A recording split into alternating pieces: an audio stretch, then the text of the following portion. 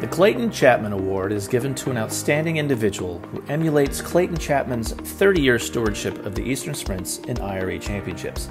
This person will have consistently served behind the scenes in unrecognized but important roles in staging a regatta. This year's recipient is Brice Crossley. Hello, I am Brice Crossley, the 2021 recipient of the Clayton W. Chapman Award. This is really a big surprise, and I am truly honored and grateful for the recognition it brings to the Florida Scholastic Rowing Association and my work with them. Since the time when I first got hooked on the sport of rowing in my college freshman year, I've had the opportunity to experience all aspects of the sport.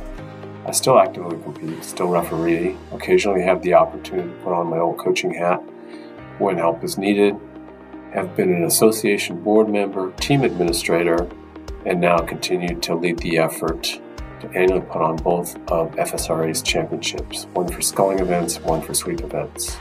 I draw on all these experiences in hopes of creating the best possible events for our student athletes and their parents and guests, and to also provide organized events that supports the needs of the coaching staffs, referees, and volunteers.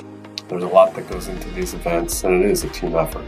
It does not hurt that we now have Nathan Henderson Park as our home venue, but we put in a lot of work for that too. Since 2009, when I first asked Sarasota if FSRA could use their rock quarry for a regatta, and we showed them how a big rowing event can be a big positive for the local community, we have partnered with and at times guided them to help create this world-class venue.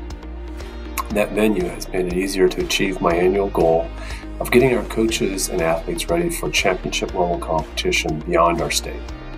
We continue to try to innovate to give our high school age athletes a championship level experience that both excites them and also encourages them to continue rowing, but to also prepare them for the next level wherever their efforts may take them. I guess with this award, you're telling me that we are on the right path in seeking to achieve these goals.